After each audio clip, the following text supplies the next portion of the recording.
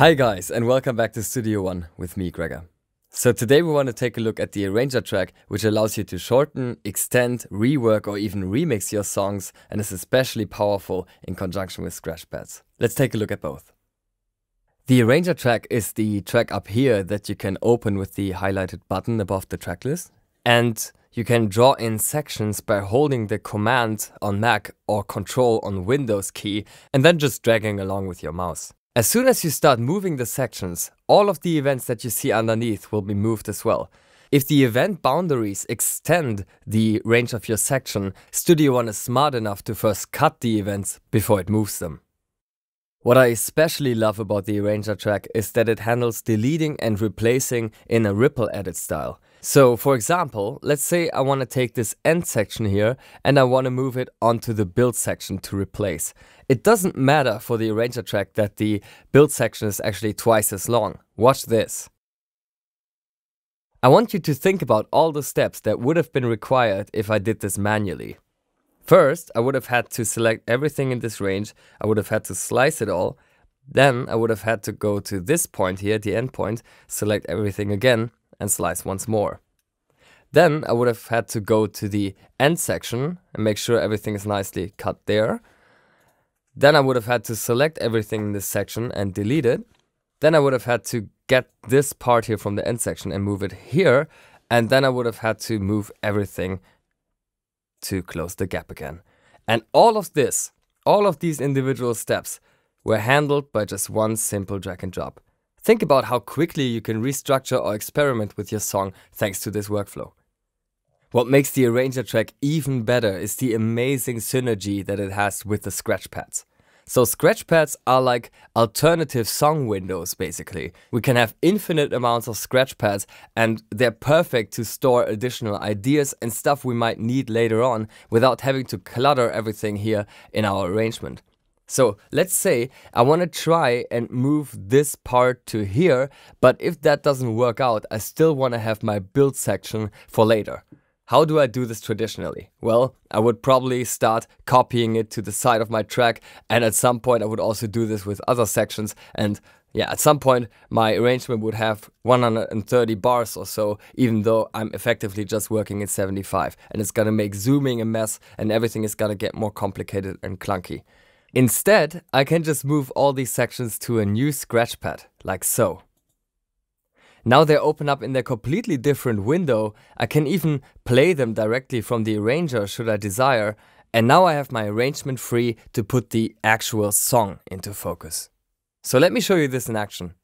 Let's say that I want to make this song drastically shorter to have it social media compatible or what have you.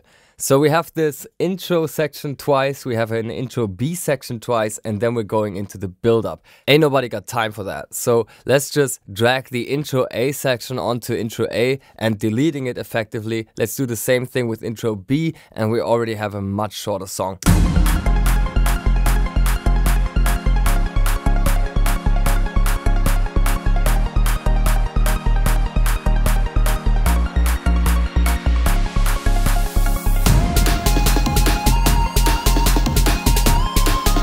Let's say we have even less time, so let's just delete this range here.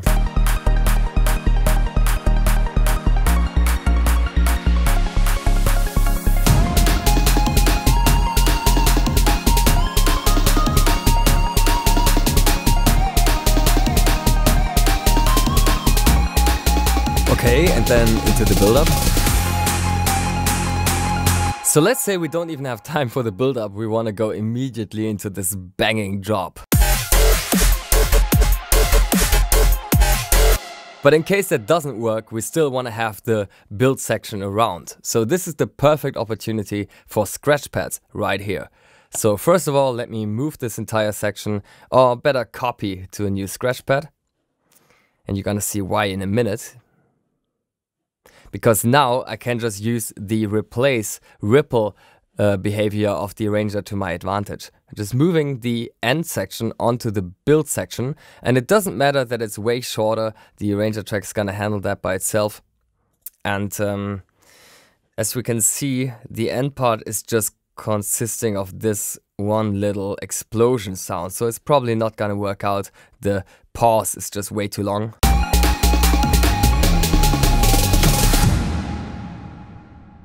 Alright, so let's try and shorten it to here, okay? And then let's replace the build once again.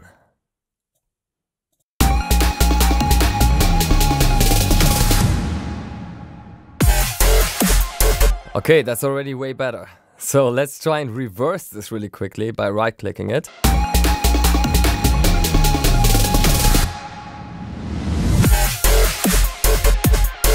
Yeah, that's already good, but I'm missing something that we had from the original build-up. So let me open up the scratchpad where we have stored the build-up, and I'm specifically referring to this sound here.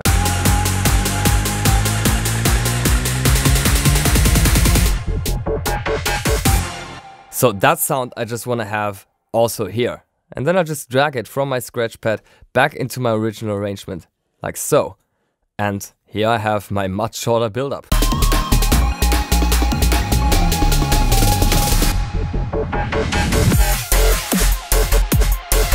So that is how quickly you can work with the arranger track in conjunction with scratch pads. Amazing synergy between the two. Try it out for yourself.